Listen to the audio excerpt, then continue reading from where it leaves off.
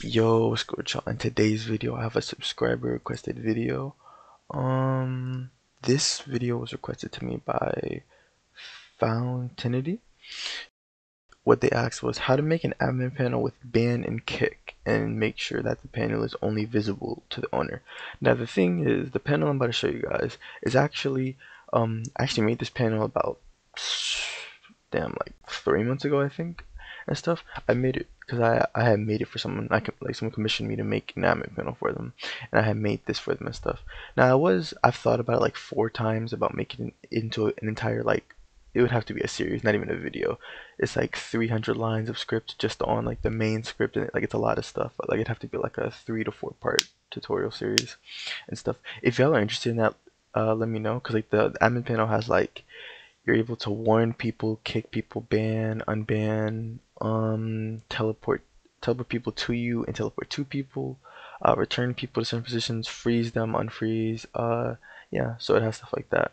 I was thinking of making a tutorial video on it, but I was like, I feel like that might be like too complicated and stuff, and I don't really know if people are interested in that, so just let me know in the comments if you're interested in that. But anyway, now, of course, I already have this pre-made. Pretty much, I got the file from when I made the admin panel for the person who asked me to make it, and I had to change a lot of stuff for the video and stuff, since obviously the person only wanted ban and kick, right? As well as certain things just weren't needed and stuff, right? So obviously, it's already like pre-scripted, like the GUI is made and stuff, because that would be like a 2-part video if I actually did all that, like starting over and stuff, let alone remembering that from memory. But anyway, let's get straight into it though, guys. Alright, so first things first, let's go ahead and knock out a remote events, right? So you want to make 2 events, command event and owner verify event. Command event is going to be used when people use a command, right? And they click the button, because remember, it's admin panel. If you don't know what admin panel is a GUI. It's the difference between admin commands, which are like what you type. Here's where you have actual like buttons and stuff, right? So yeah, you want a command event, then you want an owner verify event. This event is going to fire every time a player tries to open the admin panel by pressing a certain key, and I'm going to get into the script to how that'll work, right?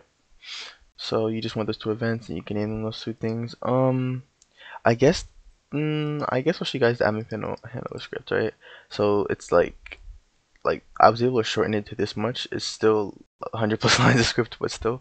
By the way, all the scripts will be in the description. It's like I think it's like I think it's like 4. I think it's like 4 scripts. Yeah, I think it's like 4 scripts total.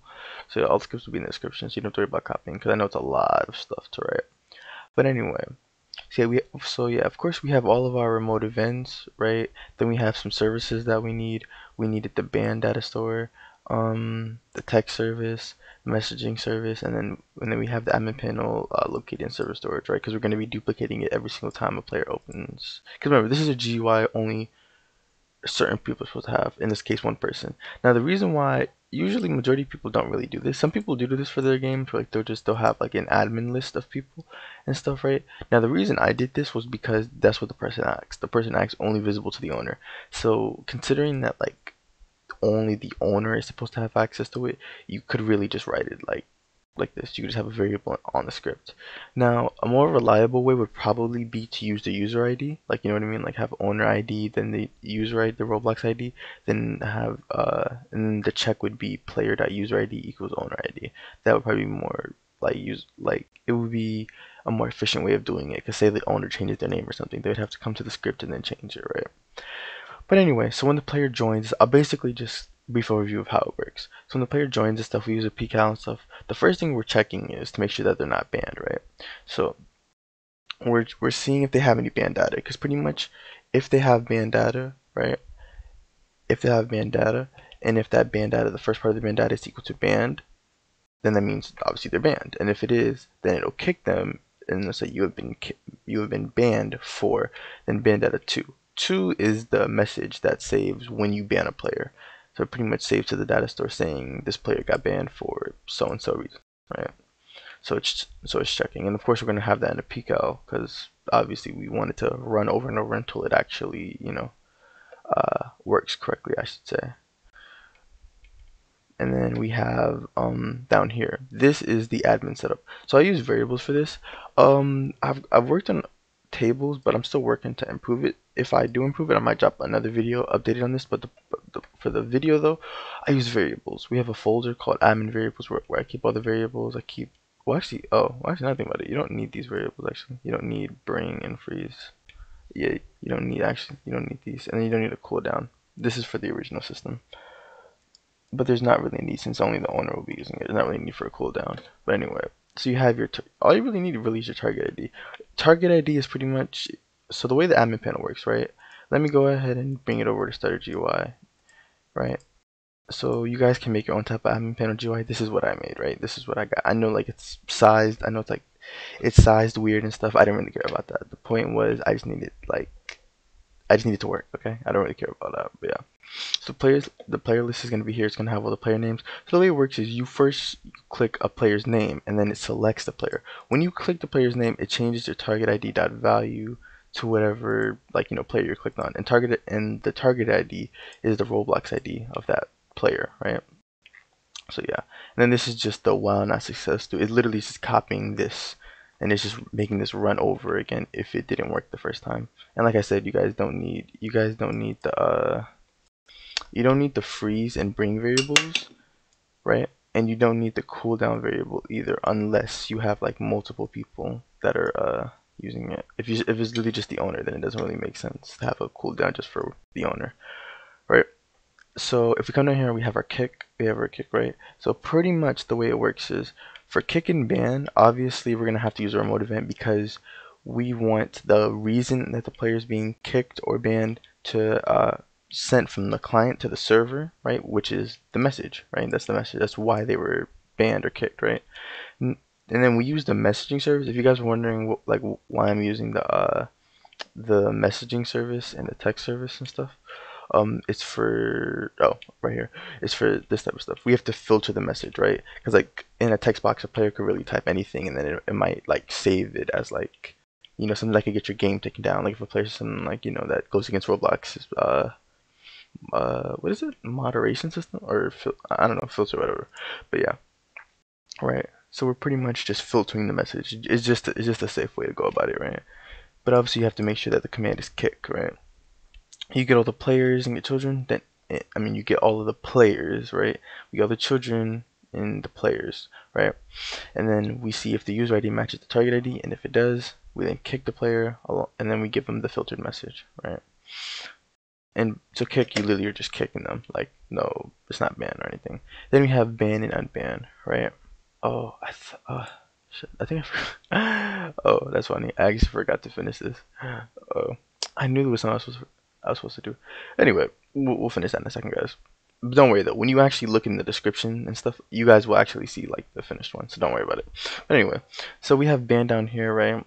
It's the same thing. We're filtering the message, and then I made a video on this, on how to send messages across servers. Obviously, when you ban someone, say your game is really popular and you have like multiple servers up, obviously you want the ban message to be sent across all those servers to check if the player is in a different server, or just generally ban the player from the other servers, make sure the data store updates there, right? So that's why you would use the messaging service, right? And you would have your messaging topic, then you run a peek out, and then a protected call, I should say. Then you would publish it, and you would set async, the player's username, then you would set it to ban, then along with the filtered message, right?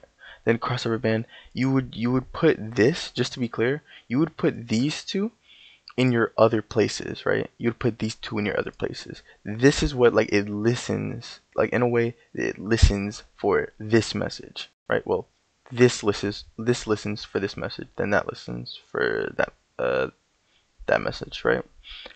To really put it simply, right? It's because it's just banning the players across all servers, right?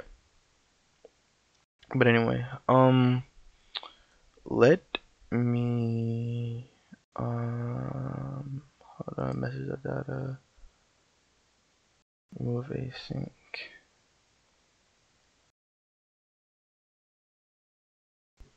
Oh, okay. Alright, hold on. Let me remove this real quick, right?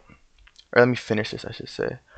Oh, we should just be able to do ban, that is to remove async, and then we're just needing the key, so we ban by, if I recall, we ban by the username, I think.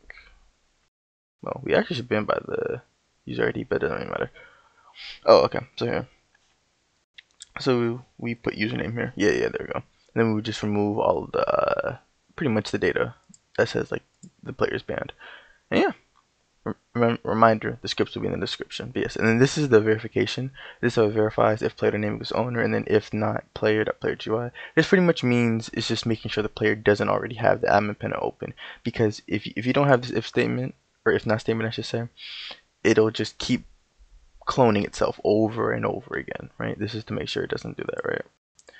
So yeah. And then when you close it, it destroys it. So pretty much every time you open it, you're cloning it from this server storage onto the player, right? And then this is what's loading it, right? Like this is what appears like for the playlist. This is how the playlist is handled, right? It gets all the players and stuff, and then it makes it player name button and stuff, right? And then every time you click it, it'll change the color to yellow and stuff. So that's how you know you have it selected. And then it changes the target ID value to the what is it called? The player ID of the user ID of the player. Sorry. So yeah, that's pretty much the handler script. That's really the only real long script here. The other ones are honestly they're pretty simple. We don't have scripts there. The ban, kick, and unban have scripts. They're local scripts, by the way. These three are local scripts.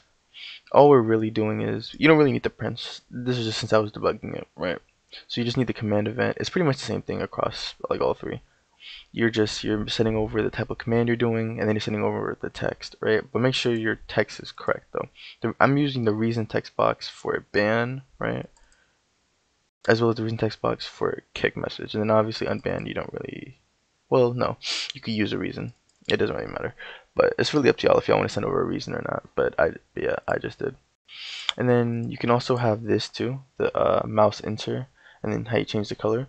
But the reason I didn't have this for these two is because the ban and unban, these are text boxes, and the text boxes. The kick script is actually a kick button, right? And stuff like. Let me make this clear. This is a button. These two are just text labels. This is just saying that's why there's a colon, because it's saying like you type right there rather than there's nothing to do with this. It's just telling you that, like, that's how you ban or kick, right? So yeah, relatively short script. And then the last script we have is in starter player script. It's called the admin panel opener. This simply is just waits for a person to click left alt, and then it'll fire the owner verify to make sure that the person trying to open admin panel is actually the owner and stuff, right? Now if you want to change the key, all you gotta do is just come here to key code, and then boom, you would just select whatever you want. You could just type it in if you want, whatever. You have a lot of options to choose from. But I'm just gonna go with left alt for the video, right? So yeah. Once again, make sure when you finish making your UI. Oh, by the way, just if you want to know how I made the UI, I just use some text labels. The blue T's are text labels.